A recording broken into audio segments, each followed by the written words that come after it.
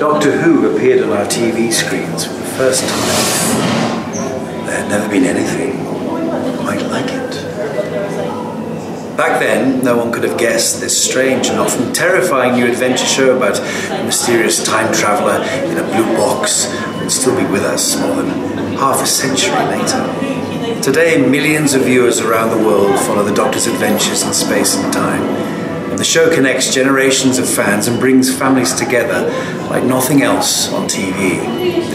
Science has been part of the creative DNA of Doctor Who since the beginning. Scientific ideas have often provided inspiration for its characters, gadgets, and stories. The show was originally intended to be partly educational viewing. Two of its earliest companions, Ian and Barbara, were science and history teachers.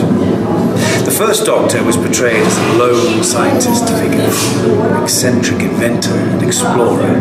Here was an outsider who did things their own way and didn't have much time for professionals and authority figures, something that hasn't changed very much in years. Yes. Well, I say so myself, I think that's a remarkably efficient piece of work. This is going to be fun.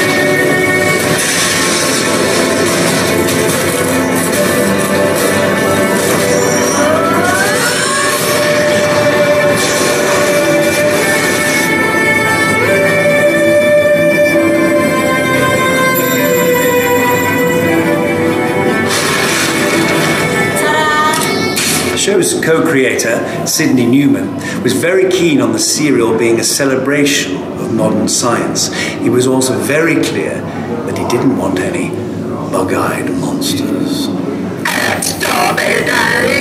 But as you will discover in this exhibition, Doctor Who quickly became so much more. It took us on trips across the cosmos and introduced us to extraordinary life forms.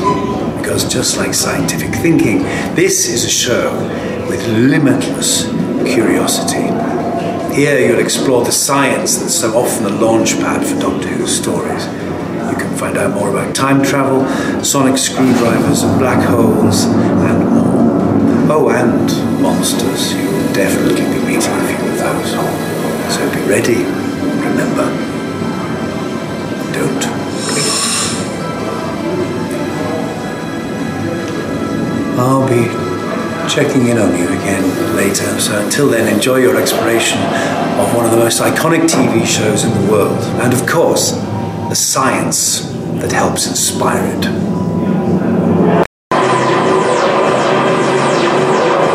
Back then. Well, the laws of physics as we understand them today actually do allow for time travel into the future. What you really need to do is slow time down for the person or the object who's going into the future. You slow that time down relative to everything else. And there are ways of doing that. You can have either intense gravitational fields, such as produced by a massive object like a supermassive star, or you move at fast relative speed. So what happens is that you can go close to that planet and wait there for a while. Time is running slowly for you relative to everything and everyone else. And then when you come back to normal space, they've gone way far into the future and you are in the future. You've time traveled to the future. Alternatively, you can get onto a rocket ship and go at super fast speeds, as fast as you can, close to the speed of light. Again, time will travel much more slowly for you. Everyone else is going into the future faster, so that when you come back to normal space where you began, you're in the future. Traveling backwards in time, as far as we understand it, is fraught with difficulty. First, it's hard to know how to actually engineer it. So you might imagine you could do something with time involving gravity gravity or speed that you can do to go into the future, but there's no simple way of doing it that sends you backwards in time. So you really have to run time backwards now, not just slow it down. So that's a difficulty. There are equations, there are solutions of the equations of space and time that suggest ways of doing it, and you create things called closed time-like loops. And that would be mechanisms by which you, again, involving some strange object now that has sort of exotic energy associated with it, allows you to loop around it and go backwards in time. But we don't really know if those theoretical possibilities actually are allowed.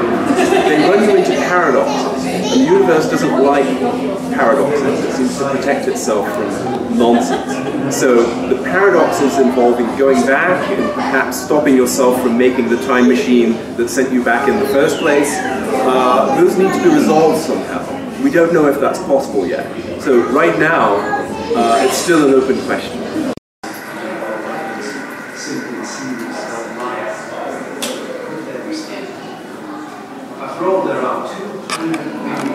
To understand what a black hole really is, you need to appreciate that light is affected by gravity as well as massive objects. So what happens is that you have a lot of mass and energy in some region of space, and it's difficult for things to escape because of gravitational pull. But it also becomes difficult, if there's enough of it, for light to escape as well. And there's a point at which there's so much mass and energy in that region of space that even light can't escape. So now the object is not emitting light anymore, so the term black hole is ignored.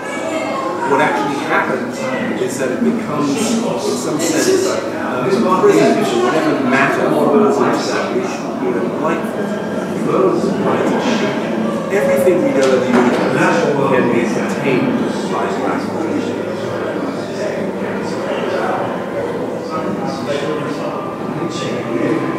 One of the wonderful things that's been happening in the last few decades is that our detection techniques, telescopes of various kinds, and other ways of measuring astronomical objects have been telling us that there's certain kinds of regions of space that have these incredibly dense regions of matter and energy in them. So even if we can't see them because light's not coming directly from them, we know they're there because we can measure their effects on things around them.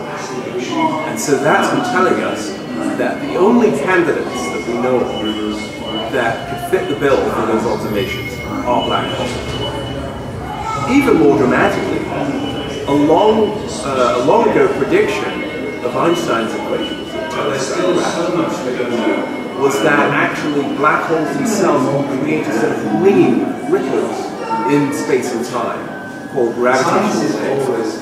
We've now been able to detect those gravitational waves because there are new kinds of detectors called gravitational wave observatories that can see through these ripples black holes directly. So this is hugely exciting and is extra confirmation that black holes are a real thing that are out there.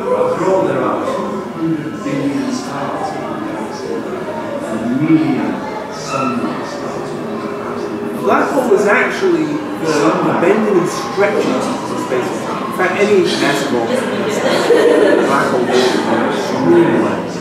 So extreme that it can actually distort objects that come near enough to the black hole. The space distortion will produce stretching and the distortion of the materials of the objects falling in as well.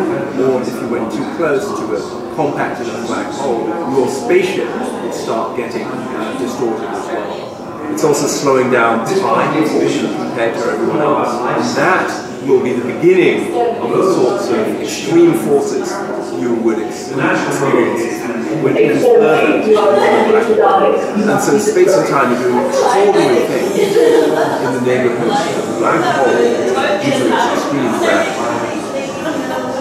Hello guys. You should say that when you share my options. Theoretically, black holes are a mystery because they produce this one-way barrier, this place where things go in but don't seem to come out.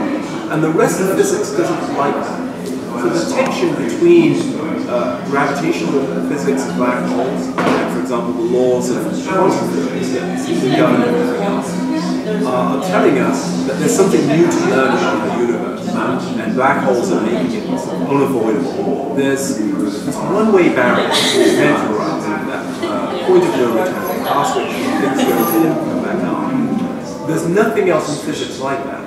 And in fact, the rest of the laws of physics, especially quantum physics, doesn't really like one-way barriers. Things find ways of coming back out. So, in our theoretical observations of how things work, we're trying to understand together black hole physics and quantum physics. And it seems inevitable that there's new phenomena coming out. Most famously, Hawking radiation, discovered by Stephen Hawking, the idea that the nature of the vacuum of space, which is quantum happening near this one-way barrier, will produce a quantum effect that looks like a black hole is radiating. So this gravitational effect produces something very strange, which may be detectable one day, and may actually tell us how space-time itself evolved from mechanical circumstances. Now that is actually extremely important for the very early universe as well, where we believe that gravity and quantum mechanics were operating almost on equal terms. And so whatever we learn about black holes and how they really operate, even in normal space here, may teach us things about the very early universe and how the entire universe came to be from its very earliest stage. So we're still learning a lot from both real and theoretical black holes and how our universe works.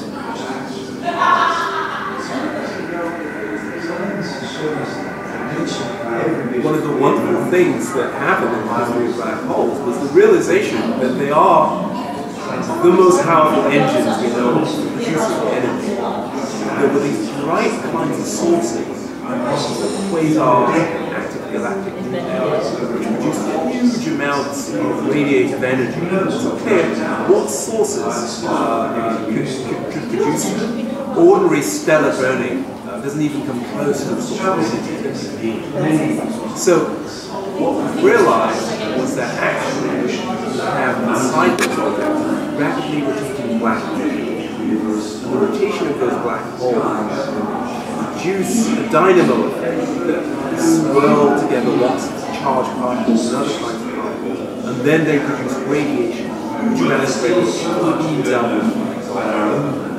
So you might imagine that one day an advanced civilization might take advantage of these power sources. Perhaps they would engineer massive means of extracting that energy from black holes. I don't know what they use all of that energy for, because that's a huge amount of energy, but in an advanced civilization perhaps there's call for it. It would be fun to imagine what that might be.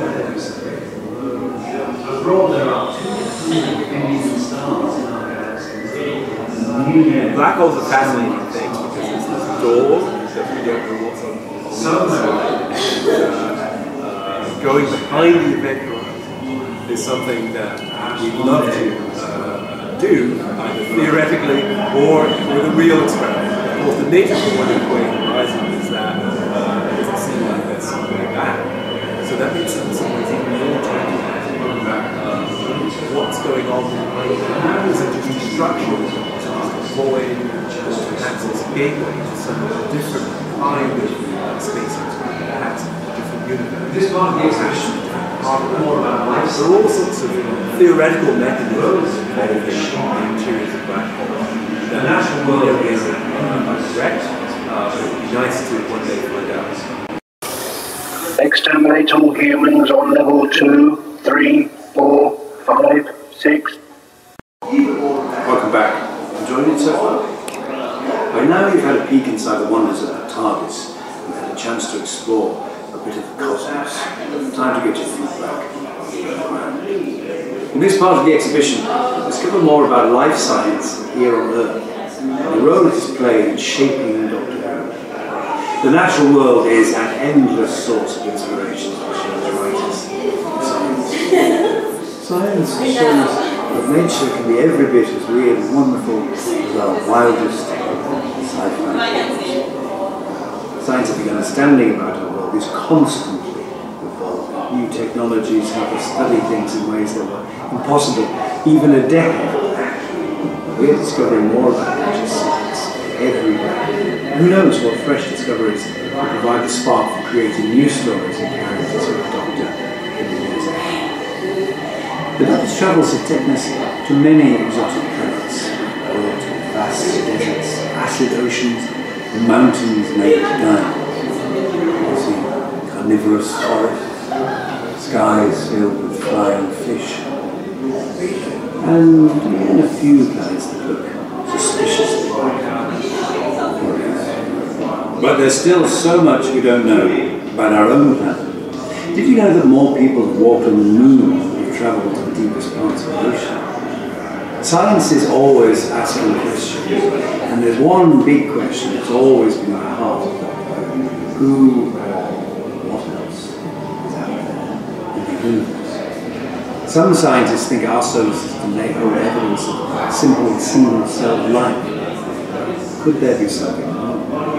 After all, there are 200 billion stars in our galaxy alone, and 1 million sun-like stars within 1,000 light years of Earth. Somewhere, conditions may be just right for intelligent life. Perhaps one day we'll discover we're not alone after all.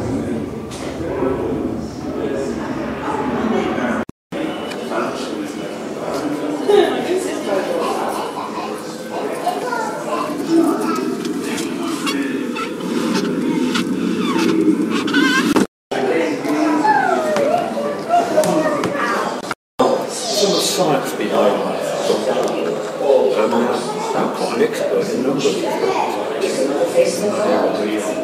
Well, I am a doctor, sadly not the doctor. I specialise in anaesthesia and intensive care, and I've been very lucky. I've also been as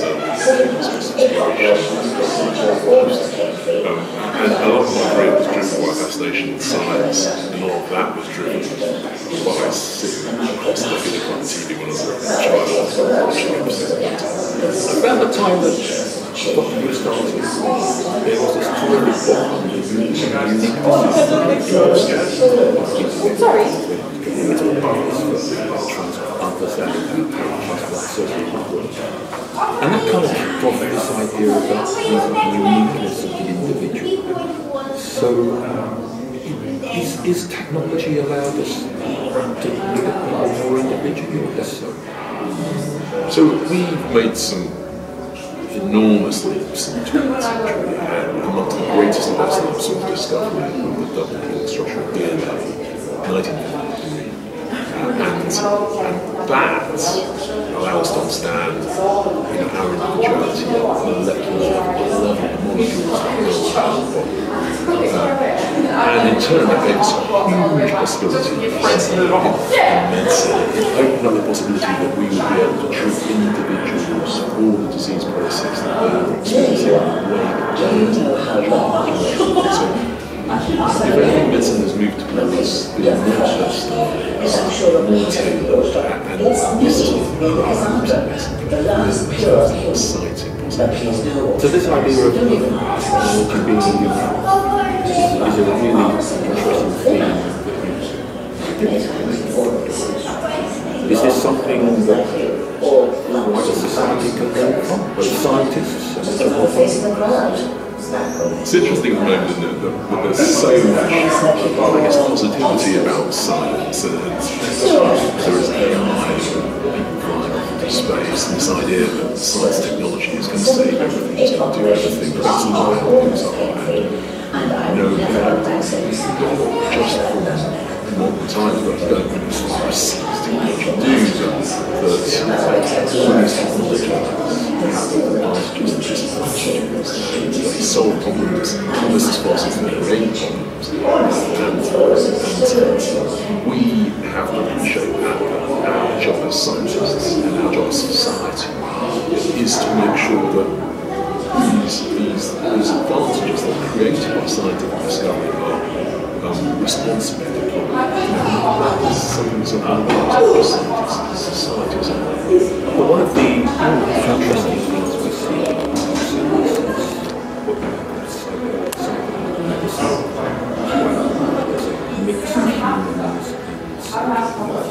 machinery. But what's the real world in machinery or little technological developments for medicine? So, I mean, that theme in Doctor Who of cybernetics and cybermen is fascinating, isn't it? That idea that if you allow technology to ingress too far, but actually, that idea of bonding engineering and technology with that exists today to great advantage fighting stuff and probably the best example of that is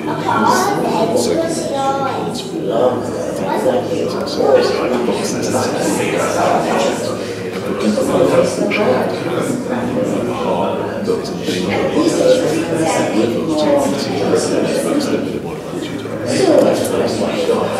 this device can sense that shock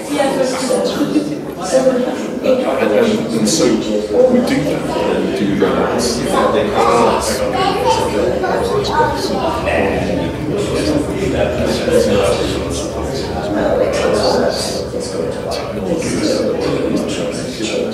so we do this, we're getting better at this, and more but there are always but cybernetics is possibly less far-flung than you can imagine. What's interesting is that with all this development, hard technology, implants, we come up against a very old foe, and that's the microbial world, and the rising challenge of microbial resistance. Is that going to be something we need to take more attention of in the future?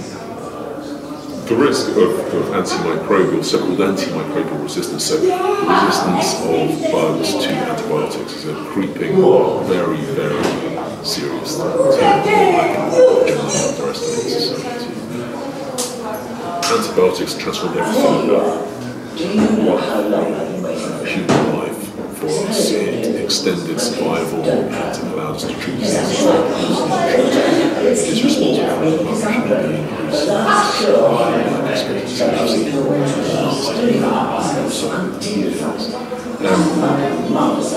but increasingly now, we find bugs that are almost untreated.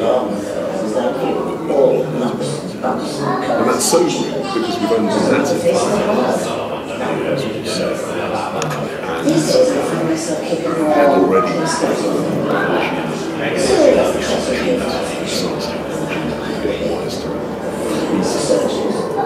and so we need to look at the way that we use antibiotics. We need to be more responsible as individuals. And so, going down to a general practitioner and the system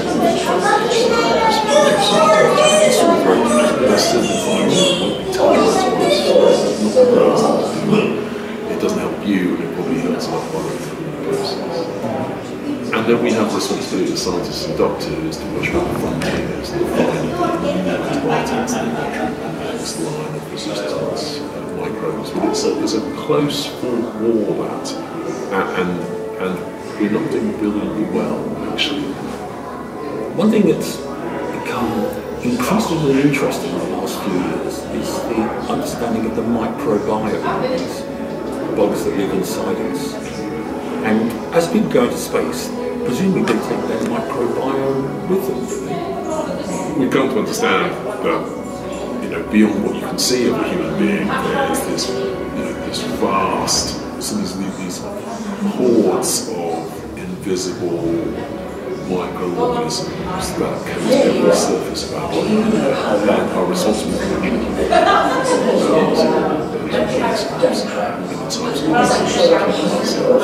and of course anything that's on you look into a spacecraft is technology.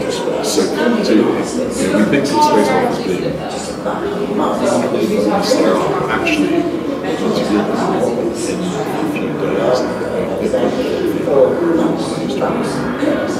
teams bringing the space shuttles back after being away 2 weeks full of sort of 7, a crew of 7, being in a room the size of the smallest bathroom in the house, and when you open the door, and so, you know, your microbiome, bacteria, go into a spacecraft and coat every surface of that spacecraft. So it is an interesting thing how much our lives depend on that partnership between us and these organisms everywhere, quite out of sight. It's very fascinating that humans can exist in extreme environments like space.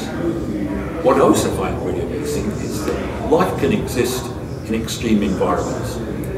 Bottom of the ocean is probably one of the most hostile environments on Earth, and you find life there. And it's interesting that very few people have ever been there, unlike up in space. So do you think the future of how people will work under the oceans on a living basis might parallel what you've been learning about space? One of the really interesting things about extreme environments, you know, in Doctor Who, what you see is these adventurers travelling everywhere throughout the universe and throughout time.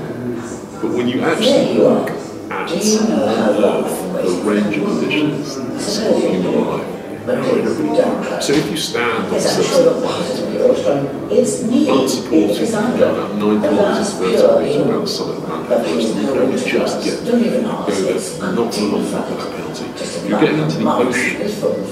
After about 10 metres of your breathing air, you start to get into trouble and your physiology starts to change. And you can't go very far into any desert, very far into any polar extreme before you are in trouble straight away. So when we think of the Earth as a biosphere, one of my colleagues said it's wrong, the idea of a sphere. It's just smeared across the face of the planet. It's about 9 or so kilometres thick. And it gives you an appreciation of just how fragile, how beautiful, robust, and fragile. It's quite interesting, given your background and experience, parallels between life support systems in spacecraft and life support systems in the intensive care unit. The TARDIS seems to be incredibly large, and we never see life support systems. So what's it really like in a spacecraft? There's always like a cruel joke played by the people who created Doctor Who that the TARDIS is bigger on the inside than it is on the outside, because that is the opposite of what spacecraft are like. And you realise that everything that you see on television of human spaceflight is shot in a very wide-angle lens. And I've been inside a number of these vehicles. They are tiny. I mean I'm talking telephone box tiny. Real telephone box tiny as opposed to Doctor Who telephone box. But they're tiny inside, and they have to be. And so yeah, it's kind of, I think it's a sort of cruel joke on the average astronaut on the inside. So the astronauts don't have lots of space to jig around. They might be on the space station, but space station's pretty big. Space shuttle was tiny, and the capsules that they went to the moon and first orbit of the Earth are tiny enough that it's uncomfortable just thinking about it. I don't know how long I've been waiting for company.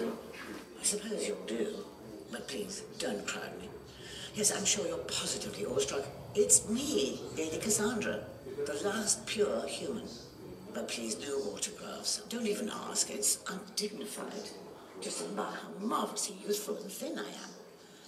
I admit I wasn't always so striking. Long ago, I was like you. All lumps and bumps and curves and cheapos. Just another face in the crowd. Back when I knew crowds. These days, I find myself keeping more exclusive company. Still, that's the price you pay for perfection. And I paid the finest surgeons, 708 operations, procedures, almost pain-free, and I've never looked back since. How can I without a neck? Oh no, don't. I should stop. I might get laughed at hands. Well, it takes work to look this good. There's still a tiny trace of chin that could do with smoothing out, I think.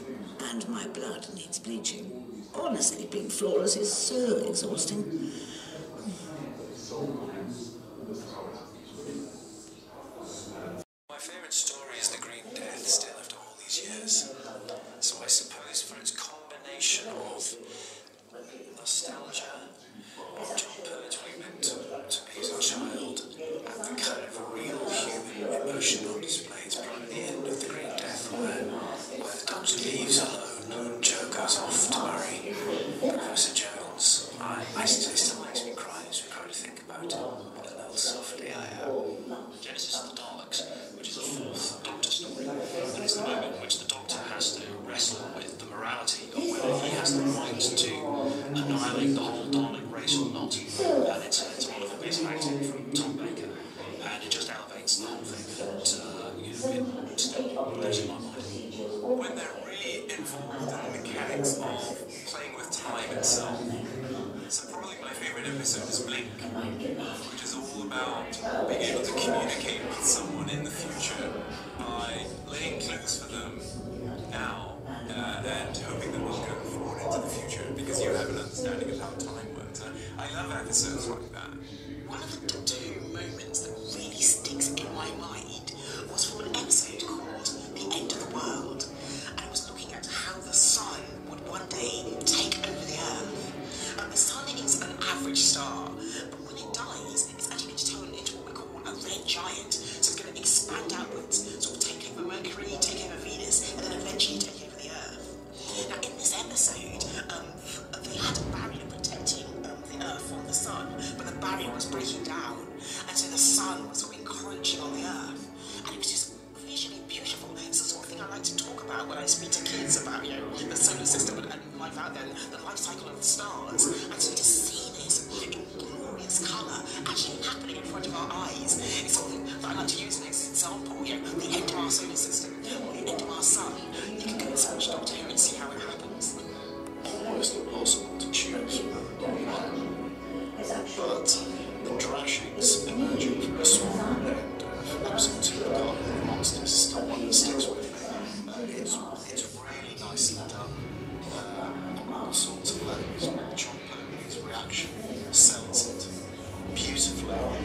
It's a really creepy location, these deserted swamps, and the combination of good effects work by the special effects department and excellent sound by the sound effects team. Pandorica Opens, I think it's my favourite of the entire Doctor Who run. It's got everything, hasn't it? It's got all the Doctor's enemies, Dalek, Simon, everybody else. It's got, I think, the best ensemble they've had. Rory, Amy, Riversong, and Matt Smith as the Doctor. And it ends in this truly, the ultimate cosmic cliffhanger. Doctor locked inside an inescapable prison. Amy looks like she might be dead, Rory's lost, and the sky is going supernova, every star in the sky is exploding, and you genuinely sit there in the best traditions of a Flash Gordon type sort of matinee cliffhanger of, I just don't understand how they're going to get out of this one. I remember getting that call, it was just, I was in the back of the taxi where his friend said, darling, literally like that film, darling, do you want to go to car? Do you want to go? And I leant over to the driver and said, don't crash this car. This is the most important moment of my life. And then, so I known David Tennant for years, and it was a joy to do. But the best thing was, it was actually my 40th birthday when I was doing Doctor Who. This is kind of perfect. So everything about that was very, very beautiful indeed. And then maybe my other one is doing Peter Capaldi's last story, because it was a generation story. David Bradley was playing the first Doctor, obviously I introduced him in Adventure in Space and Time, and I was playing the Brigadier grandfather. And then I thought, no,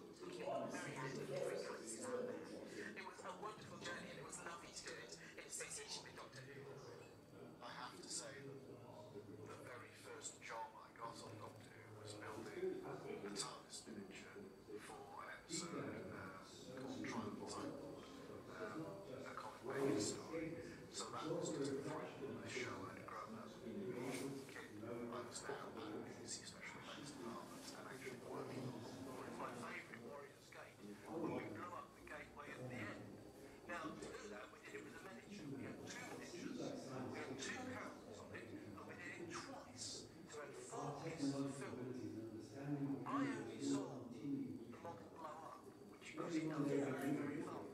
Bang, bang, bang, bang, bang, bang, bang, bang. Bits flying everywhere. Put your hat on because bits of blast are hitting your legs on the train. I didn't see the final cut until I actually watched through it. The editor done a magnificent job taking these film close-ups, shots, coupled together, making far more eyes short. And I'm actually thinking, I didn't do too bad there.